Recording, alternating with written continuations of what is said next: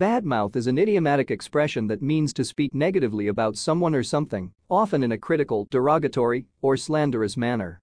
When someone badmouths another person, they are making disparaging comments or spreading unflattering information about them. This phrase is commonly used in informal language and can refer to verbal criticism, gossip, or spreading rumors that harm someone's reputation. The act of bad-mouthing can take various forms, including making false accusations, sharing personal information without consent, or using hurtful language to demean or belittle someone.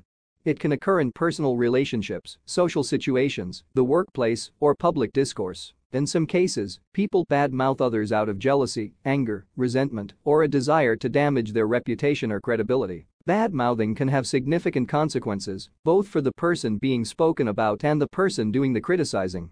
For the target of negative comments, it can lead to emotional distress, harm to their reputation, and strained relationships. In the workplace, bad-mouthing can create a toxic and unproductive atmosphere, affecting morale and teamwork. In public discourse, it can erode trust and civility in society. In situations where someone is the subject of bad-mouthing, it can be challenging to address the issue, especially if the comments are false or damaging. Strategies for dealing with such situations may include communication, confronting the individuals involved, seeking support from friends or colleagues, or taking legal action if the comments constitute defamation. From an ethical standpoint, engaging in bad-mouthing is generally considered undesirable behavior. It undermines trust and respect in relationships, fosters negativity, and can lead to conflicts. Constructive communication and addressing concerns or differences of opinion directly are more effective and ethical ways to resolve disputes or express discontent. Bad-mouthing is not limited to individuals, it can also extend to products, services, organizations, or even entire groups of people.